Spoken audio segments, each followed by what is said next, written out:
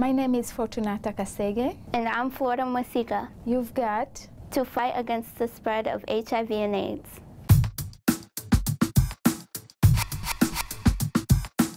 I was 22 years old and I needed to attend the prenatal care.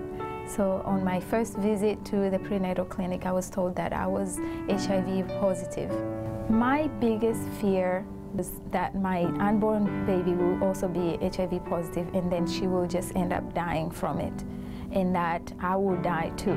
When I hear my mom's story, it makes me feel good to know that she's strong enough to go through such an amazing journey from Africa, and she was strong enough to fight the stigma and be a strong advocate and educate people.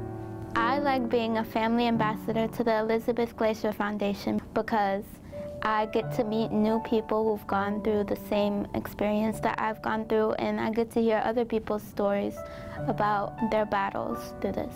I get to tell people how wonderful it is to have a chance to be a mother. Their mission is to eliminate pediatric HIV around the world.